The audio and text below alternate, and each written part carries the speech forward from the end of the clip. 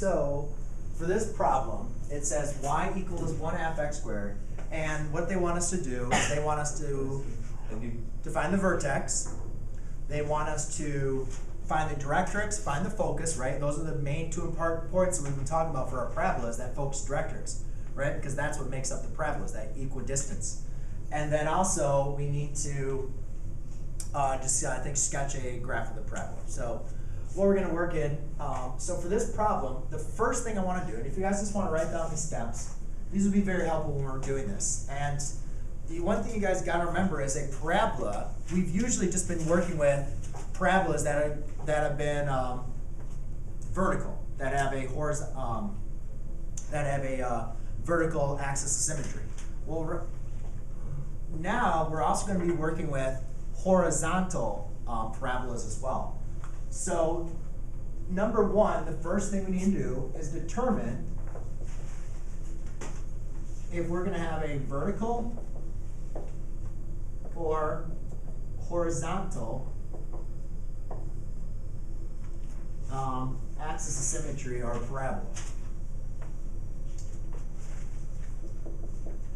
So axis of symmetry. So if I look at this, I notice I have an x squared, right? And I have a linear y.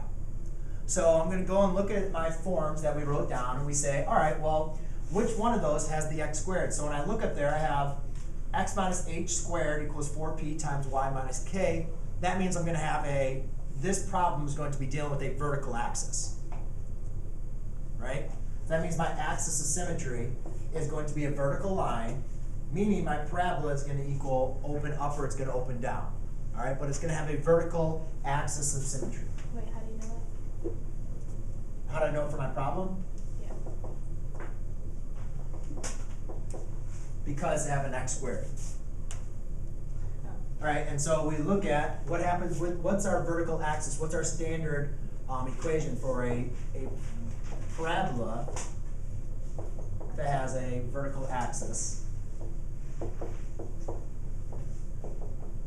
Right? So the first thing I want to do is just determine if it's horizontal, horizontal and vertical. Why do I need to determine that? Because there's two different formulas, right? There's one for our vertical and there's one for our horizontal. The next thing I need to do, which I just did, is write the standard equation.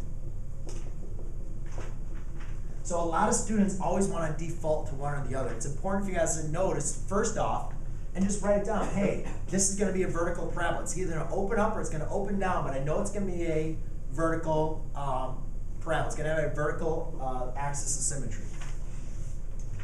All right. So now what we need to do is we write the equation. All right. So now I know what I need to look at. Does this problem look anything like this one? No, it doesn't. So what I want to do is, I want to write that in the form so it looks exactly like that. All right. So what I'll do is I'm going to say y equals 1/2 x squared. So let's put the x over there on the squared. So let's swap these around. So therefore I'll have a negative 1/2 x. Oops, sorry. Look at that. Let's just swap these around. So I have x 1/2 x squared equals y. Right? And then there's nothing always in front of there, so let's get rid of this 1/2. So what I'll do is multiply by the reciprocal. So therefore I have x squared equals 2y. Does everybody follow me so far what I did? So far, yeah. Okay. Now, for the purposes of this problem, just since this is our initial problem, I want you guys to understand that our h and k are 0. So I could write it like this. X minus 0 squared equals 2 times y minus 0 squared. We are going to have problems where our vertex, our h and our k, okay, our vertex, which I have written up there, vertex is h comma k. We are going to have problems where our h and our k are going to be numbers, okay? Where yes? So, are they going to tell us that they know? Huh? Are they going to tell Yeah, us? and when you have a problem, you'll be able to notice when you have different vertex. But for right now, I'm just writing it so it looks exactly like this problem. All right?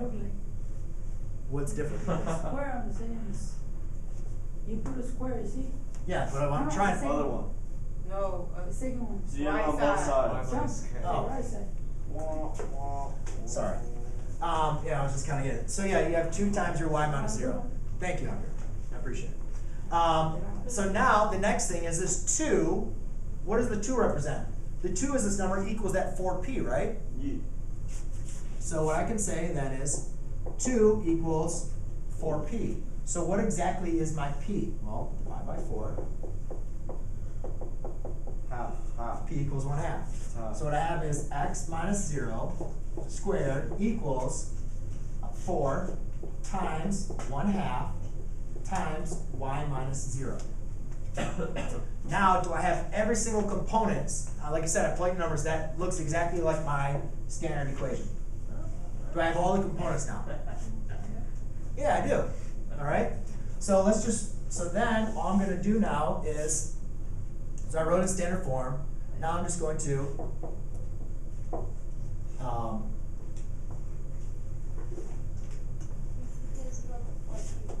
I'm sorry? This number is in the spot of this 4p, right? So 4p equals that. So you just write 4p equals that number that you're multiplying by your y. So I solve for p to get p equals 1/2. And the reason why I want to do that, because I want to know what p is, and I'll explain why in a second. So the first thing is our vertex. Vertex, remember, is your hk. It's 0, 0. You guys don't need to write the x minus 0, the y minus 0, but I wanted to show it to you, at least for this first problem, so you can see that you're going to have 0, 0 as your vertex. All right? If you already have it in this form, you can just say, hey, oh, I already, you're not minusing anything, so it's 0, 0, right? The next thing is we need to figure out what the focus is. So the one thing with our problem is we know it's a vertical. We know it's a vertical parabola with a vertex at 0, 0. So my parabola either goes up or it opens down. All right. And without even doing any kind of thinking, let's take a look at what is our how are we going to figure out our focus? Our p is 1/2. And what exactly is, what does P represent? P represents your distance from your vertex to your focus. And it also represents the distance from your vertex to your directrix. So if my P is a positive 1/2, that means I have to go up, right? So then could it be possibly this parabola? Could that be my parabola? No. Because P is 1/2, so it has to go up. And before, for what? Before and for what? Sorry? Before. 4. Before. 4 times 1/2. Yes. That's just part of the formula. Your P, though, is 4 times P. P is the distance from your vertex to your focus. Okay?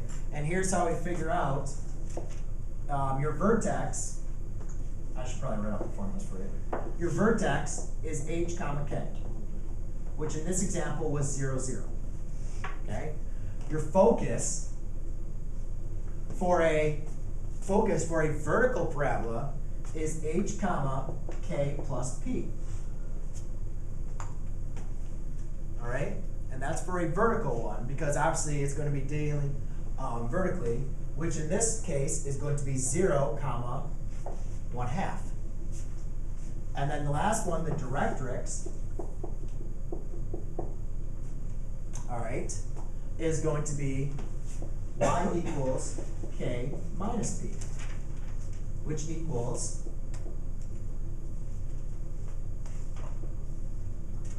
y 0. negative 1/2. It's not, directrix is not a point. Our focus is a coordinate point. Our directrix is a horizontal line in this case.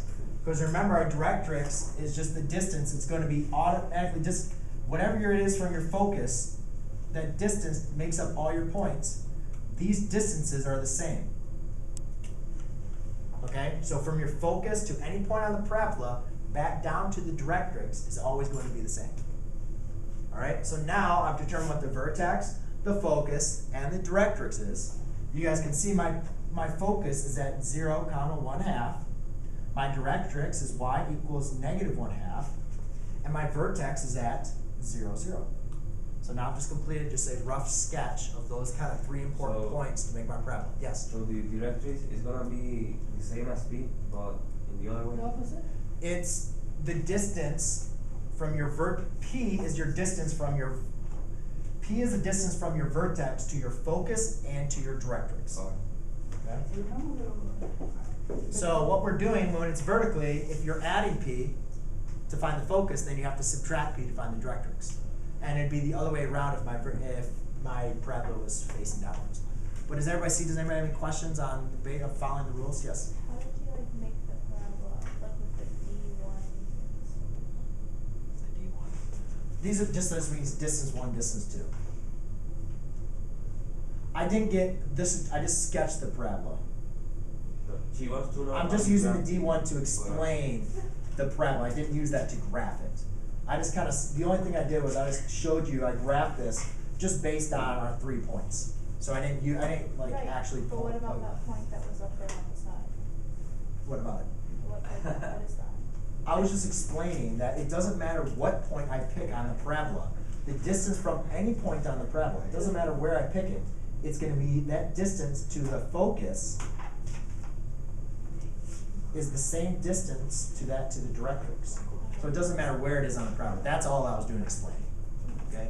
Does anyone have any other questions on that? No?